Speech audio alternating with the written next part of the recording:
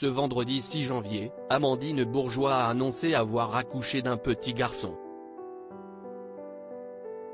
Une annonce faite sur son compte Instagram où elle a dévoilé des photos et le prénom de son bébé. C'est en 2008 que le public a découvert Amandine Bourgeois révélée dans la 6e saison de Nouvelle Star, le célèbre télécrochet de M6. Une aventure qu'elle a d'ailleurs remportée face à Benjamin Sixou. Et après 4 albums, la jeune femme a décidé d'écrire une nouvelle page dans sa vie, celle de la maternité. C'est le 9 septembre 2022 qu'Amandine Bourgeois a annoncé sa grossesse via son compte Instagram. La chanteuse s'était même filmé les larmes aux yeux après avoir reçu un cadeau du personnel de l'hôtel où elle séjournait pendant un concert. Dans ce sac, il y avait ce petit t-shirt, pour mon futur bébé. J'ai eu les larmes aux yeux.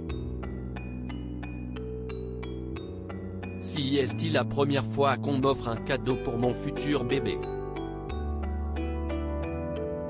Du coup, ça m'a ému, c'est trop chou, avait-elle confié. Amandine Bourgeois a accouché d'un petit garçon après 9 mois de grossesse. Amandine Bourgeois a accouché d'un petit garçon. Une annonce faite dans sa story Instagram datant du vendredi 6 janvier. La jeune maman a dévoilé plusieurs photos de son fils et elle en a profité pour dévoiler son prénom, il s'agit d'un petit Léon. Et Amandine Bourgeois a tout de suite décidé d'exposer son fils sur les réseaux sociaux puisqu'elle n'a pas souhaité cacher son visage. Une décision qui a dû faire très plaisir à ses fans. Mon petit roi, la fève c'est toi ? Juste avant son accouchement, Amandine Bourgeois avait adressé quelques mots à son enfant. Mon bébé, c'est la dernière nuit que tu passes à l'intérieur de moi.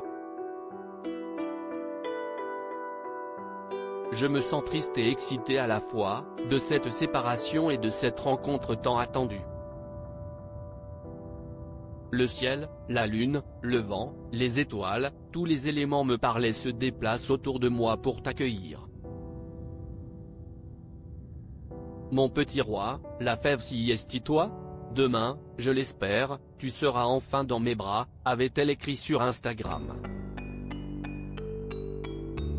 Aujourd'hui, Amandine Bourgeois est une maman comblée qui profite de ses premiers moments si précieux avec son enfant.